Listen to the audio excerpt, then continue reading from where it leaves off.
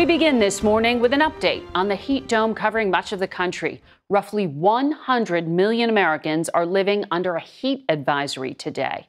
Mark Strassmann has more from Atlanta.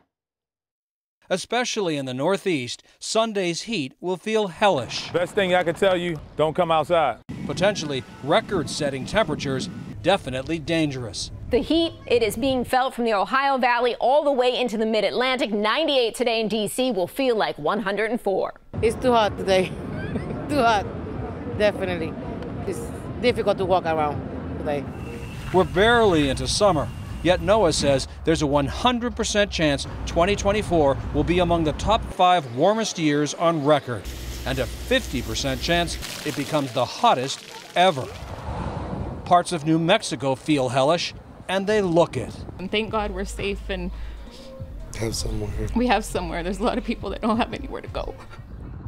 Twin wildfires, only partially contained, have charred more than 24,000 acres. Hundreds of homes destroyed, thousands evacuated, and 2 people killed. These are images of Ruidoso, this resort village and outdoor paradise in ruins. Everything that they've worked for their entire lives just lost in a matter of seconds.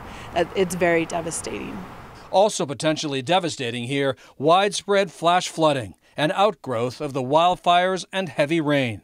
Flooding and mountains of muck could push over land scarred by the fires. I've never seen anything like it in my entire life. It was absolutely the most scariest thing I've ever seen.